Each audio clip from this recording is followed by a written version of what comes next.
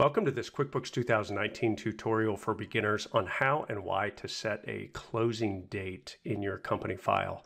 My name is Matt Holquist with the QuickBooks University. So setting a closing date, what this means is that you have completed any entries, any adjustments, any bank reconciliations, credit card reconciliations, whatever it may be, and you are now closing that prior month. Now, this is very, very important to do, especially if you have multiple users within QuickBooks. And even if it's just you using QuickBooks, this will prevent you from making changes to previous months or previous years' information.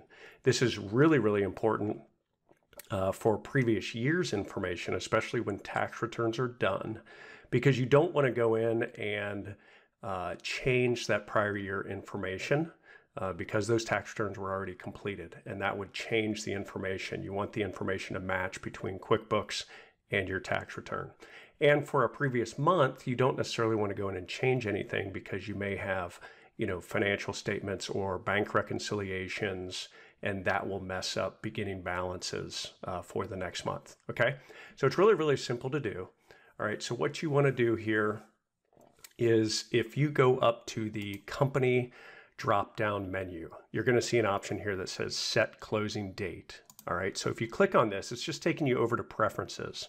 And you can also get to this, let me cancel this. You can also go to the edit drop-down menu and go to preferences.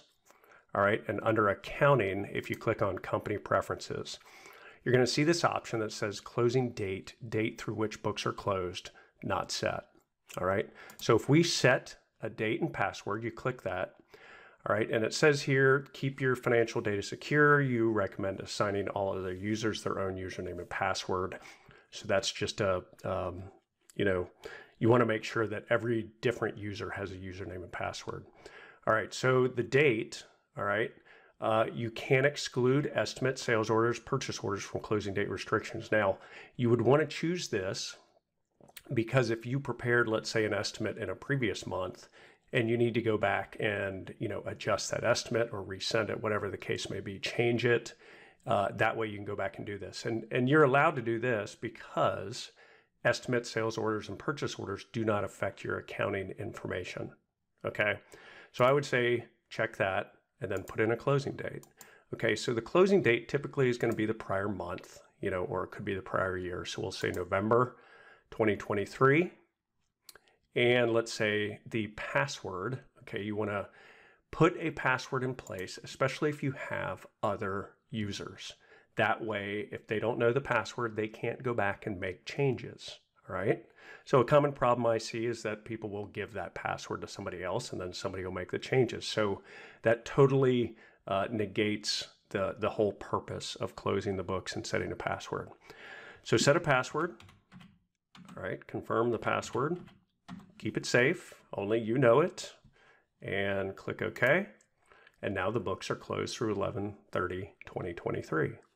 All right, so if I click OK, and let's say that I go back to my check register and I find something here that says, let's say, Wheeler's Tire.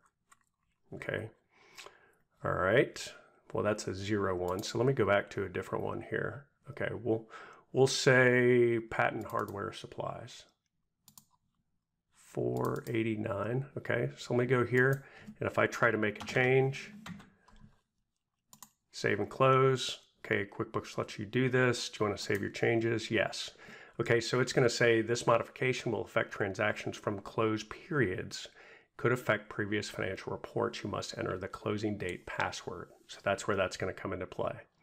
All right, so it restricts you from making those changes. All right, so we're going to cancel that.